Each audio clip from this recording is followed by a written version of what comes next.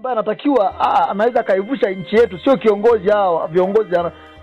Unajua shida ni kwamba kwa nini viongozi wa mwanzo wote walikuwa wanahubiri uzalendo? Ukifuatilia historia ya viongozi wote wa mwanzo wote, wakina Nyerere wote, Thomas Sankara wote, wakina Kwame Nkrumah, kina David Dako na Sylvanus Olympio huko Togo, wengine wote wakina Peter Abraham, viongozi wote wa mwanzo wote walikuwa wanahubiri masuala ya uzalendo, umoja, mshikamano. Alafu kitu cha pili tulikuwa tunakizungumza viongozi wa mwanzo wote ni swala la kilimo. Yaani swala la kilimo kwa sababu walikuwa wanajua wazi kwamba hakuna namna pekee ambayo Afrika ataweza kuishi pasina kumtegemea mzungu kama Mwafrika ataweza kujitegemea mwenyewe pasina kumtegemea mtu mweusi, kumtegemea mzungu. Changamoto kubwa ya viongozi wetu wa leo wa miaka hii ya mimi na walaumu sana hii viongozi wa mwaka 1961. Waliozaliwa miaka 60 na miaka ya 70. Viongozi wote waliokuja kuzaliwa kwa sababu viongozi waasisi wote Afrika wamekufa. Hakuna muasisi wa bara Afrika hata mmoja ambaye bado yupo hai mpaka sasa. Waasisi wote wa Afrika wote washakufa. Wa mwisho alikuwa ni kiongozi hapa Zambia hapa, Kenneth Kaunda. Kenneth Kaunda ndio kiongozi wa mwisho. Alikuwa alibaki peke yake. Alikuwepo Robert Mugabe, alikuwepo Nasi Arap Moi, alafu alikuwepo Kenneth Kaunda. Hao ndio wa mwisho. Lakini wote hao walikuwa wanahubiri mambo ya uzalendo zaidi, kujali vya kwetu. Na Afrika niko nakwambia Thomas hapo kwamba hauwezi endelea kwa maneno mengi. Na maana kwenye kitabu changu nimezungumza kwamba viongozi wengi wanaoingia madarakani kwa nini wamekuwa na tabia ya kutuhumu uongozi uliopita. Wewe familia, viongozi wengi ambao wameingia madarakani Afrika wana tabia ya kutuhumu viongozi waliopita. Ndio. Hatuwezi kuendelea. Ameingia Mkenya au nani Ruto anamtuhumu Uhuru. Ameingia hapa Sinani anamtuhumu Magufuli. Magufuli naye alimtuhumu Kikwete. Naye Kikwete alimtuhumu Mkapa. Yaani ukienda Afrika Kusini hivyo hivyo. Sasa Mafosa anamtuhumu nani Jacob Zuma. Jacob Zuma naye anaingia madarakani anamtuhumu Thabo Mbeki. Thabo Mbeki naye anaingia anamtuhumu naye Nelson Mandela. Ukienda Angola hivyo hivyo. Alipoingia baada ya kifo cha Agustino Neto, alipoingia Santos akanamtuhumu Neto. Ametoka Santos ameingia Jose Lourenço anamtuhumu Santos. Umeona? Ataingia mwingine. Ukienda Kongo hivyo hivyo. Alipoingia Mobutu alikuwa anamtuhumu Patrice Lumumba na wanasiasa. Sema wanasiasa wa Kongo wamefikisha Kongo pabaya. Ametoka Lumumba akaingia Laurent Kabila anamtuhumu nani? Ametoka Mobutu anaingia Kabila anamtuhumu Mobutu. Ametoka Mobutu anaingia mtoto wake Kabila, Joseph Kabila anamtuhumu baba yake. Anaingia ni tabia ya viongozi wa Afrika kutuhumu viongozi waliopita. Mtu haiwezi kujenga kwa maneno. Hata siku moja ni ngumu. Hata viongozi wengi ukifuatilia viongozi wengi sana wana maneno mengi, vitendo hakuna. Kiongozi yoyote ambaye atumia muda mwingi kulielezea jambo fulani, huyo kiongozi ni hakuna, ni zero kabisa, zero. Sasa Afrika hata kiongozi ambaye ana haiba ya ujamaa. Ili Afrika iendelee, kiongozi ambaye ana haiba ya ujamaa, mzalendo. Maana ujamaa ndio nguzo kubwa ya mafanikio.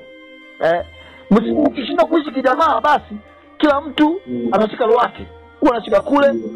Lakini cha msingi Afrika inahitaji kiongozi mwenye haiba ya ujamaa, lakini pia mwenye msimamo wa wastani dhidi ya wapinzani. Msimamo wa wastani dhidi ya wapinzani. Kwa sababu kitu ambacho tulipata uhuru ndio.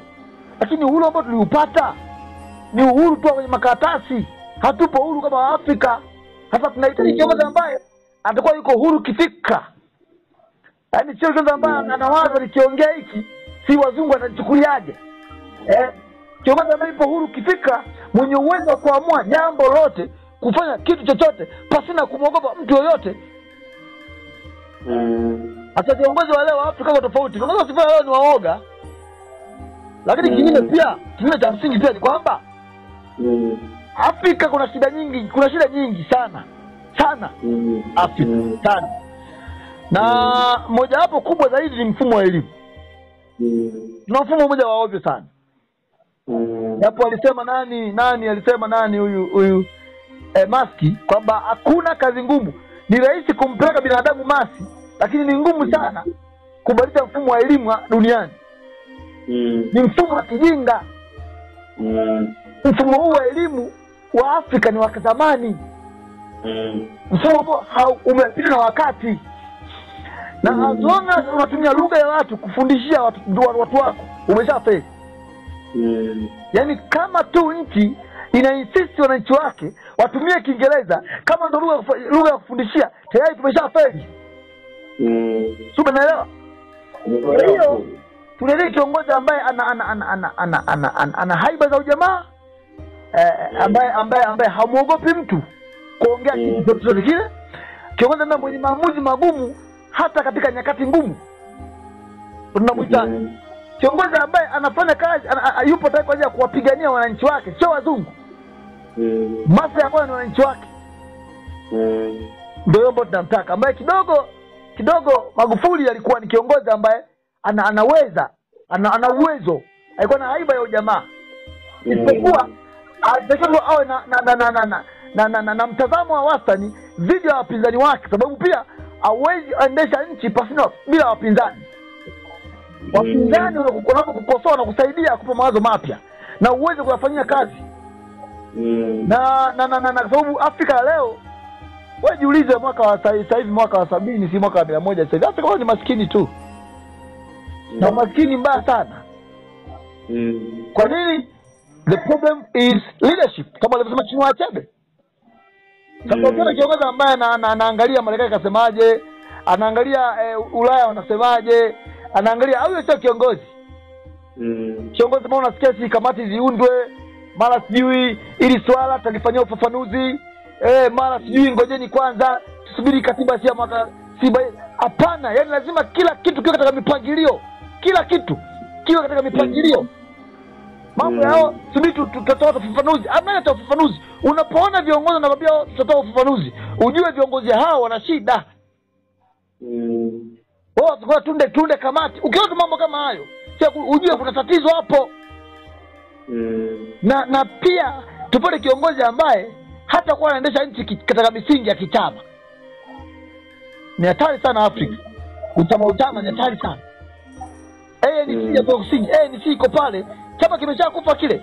Chama cha ANC ni chama kikongwe zaidi ya Afrika na ni chama cha kwanza zaidi cha kisiasa kuanzishwa Afrika, ANC. Lakini chama ambacho kinafadhiliwa na manyang'au. 92% ya ardhi ya Afrika Kusini iko chini ya wazungu.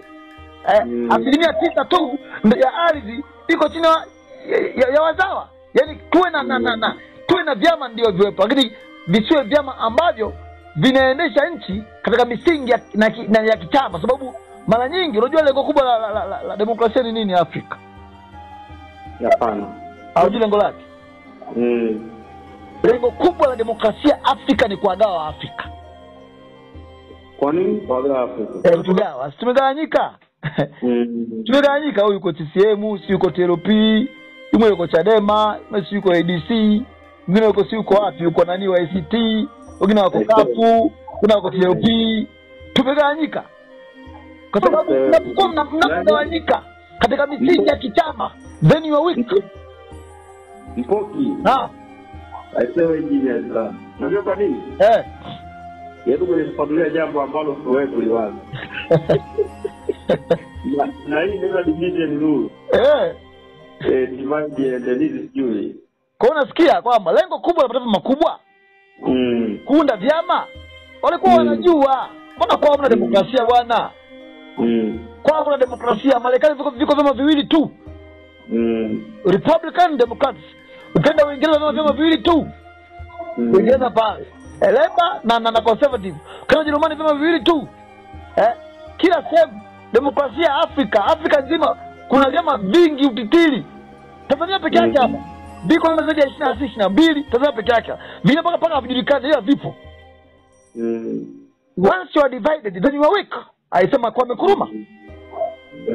Once you are divided into political aspects then you automatically become weak. Unakuwa dhaifu, unakuwa umegawanyika. Chadema umeongea la kwao kule. Sisema unaongea la kwake huko. ACT unaongea la kwao kule. Kafu unaongea la kwao. Huko maana yake ni kwamba tumeshachezwa mchezo. Watu hawajui tu tumegawanyika katika misingi hiyo ya kisiasa. Hatuwezi kuendelea maisha haya. Ukabila, ukanda. Wewe jiulize kwa nini bado mikoa imeendelea, mikoa mingine imeendelea, mingine haijaendelea? Kwa nini sasa? Kwa nini mikoa mingine imeendelea, mingine haijaendelea? Yaani shida ni nini? Kwa nini mikoa hii imeendelea, mikoa hii haijaendelea? Kwa nini? Ukienda Kenya, center part of Kenya ndio imeendelea. Kaskazini mwa Kenya umaskini mkubwa. Ukienda Nigeria, kusini mwa Nigeria umaskini ambao ni wa Kristo. Nchini Nigeria, kusini mwa Nigeria ni maskini ambao wengi ni wa Kristo. Kaskazini hapa katikati ambao ni Waislamu mixer wameendelea. Ukienda Sudani kusini umekula maendeleo. Huko hamna maendeleo. Kaskazini ukienda Uganda kaskazini mpakani mwa Sudan wanaishi wanaondoa acholi people. Kule kuna maskini wakufa mtu. Yaani Afrika nzima ndio jinsi ilivyo. Hata Tanzania ndio jinsi ilivyo. Nenda kusini mwa Tanzania hamna kitu, hamna maendeleo kwa kusini. Kwa nini? Njoo Dar es Salaam kuna maendeleo. Njoo Dodoma ndio sasa hivi wanaipiga upato. Njoo Arusha, nenda Mwanza. Maeneo mengine kote hakuna. Kwa nini? Hiyo ni Afrika nzima. Kwa sababu wazungu wametugawa. Bila kujitambua, ukabila usio kuishi. Kwa hiyo mwanangu tunahitaji mtu ambaye kiongozi ambaye ana sifa za kizalendo zaidi. Kiongozi ambaye hana sifa za kitama. Kiongozi ambaye ataweza unajua nani ni kwa kitu kimoja. Jambo lolote ambaye serikali inalifanya, jambo hilo linapaswa kuwa jambo la kitaifa. Unaona Urusi imevamia Ukraine. Ile ni Urusi imevamia Ukraine, sio Putin kavamia Ukraine. Ni Urusi imevamia Ukraine. Sawa? Jambo lolote ili taifa lifanikiwe, ili tufanikiwe, jambo lolote linafanywa jambo la kitaifa. Sio la Chadema, sio la CCM. Hiyo ni jambo la kitaifa. Tuwe na uwezo na tuwe na dira inayoeleweka. Tatizo kubwa la Afrika, viongozi wengi kuna rushwa. Mama kipindi cha Magu ulisikia rushwa? Hapana. Magu alipiga chini rushwa. Ngani? Rushwa Afrika ndio mara pake. Upigaji ni mwingi, uwezi ni wengi. Na wanaofisi nchi ni viongozi walioko madarakani, sio hawa wananchi wadogo. Wanaofisi nchi haiendi mbele ni viongozi walioko madarakani. Hakuna kingine. Nchi haitembei kwa sababu ya aina ya viongozi ambao tuko nao. Ndio nchi haitembei. Tunataka kiongozi ambaye atajua kutambua yupi wa kwenda naye, yupi wa kumwacha. Tukienda katika misingi ya kichama, tunachagua mpaka viongozi ambao ni wajinga, ambao hawana uwezo. Mambo mengi ya Afrika yanachagizwa na kuletwa na viongozi hawa. Alisema Malema siku moja kwamba Ikulu wanaweza kaingia hata mpumbavu tu. Afrika Ikulu hata mpumbavu anaingia na pesa, ni maarufu, mnampigia kula, mnampitisha, anakuwa rais. Lakini mbali na mpumbavu wake, akipata washauri wazuri, nchi inasonga mbele. Kwa hiyo ndugu yangu bwana, yani ni swala gumu kidogo kwamba ni kiongozi gani ambaye anatufaa kama Waafrika. Tunahitaji kiongozi ambaye ana haiba ya ujamaa na msimamo wa wastani dhidi ya wapinzani. Basi. Kwa hiyo mwenye haiba ya ujamaa, lakini pia mwenye msimamo wa wastani dhidi ya wapinzani. Basi, bali imeisha. Tunatoboa. Ndio natakiwa huyo. Lakini sasa hao wote nao wazungumza hawa mwenye sifa za namna hiyo hayupo bado.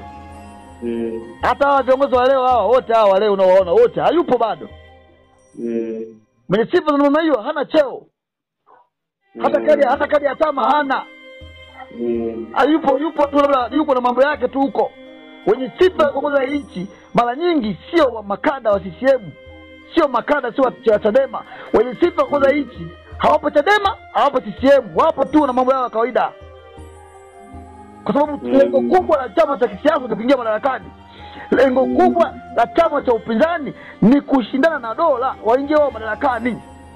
Hamna kingine. Wanaona wenyewe pia wanufaike.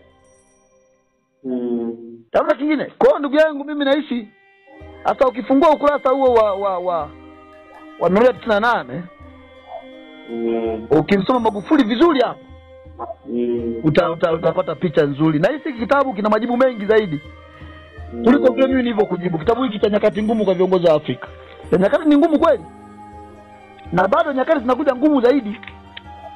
Kwa sababu tumewachagua viongozi ambao ni wahovyo. Mifumo ni hovyo. Alizungumza nani alizungumza nani yule aliitwa nani? Barack Obama. Alipochaguliwa tu kuwa rais wa Marekani, alienda kutembelea Ghana. Anasema Afrika hatutaki viongozi wa babe.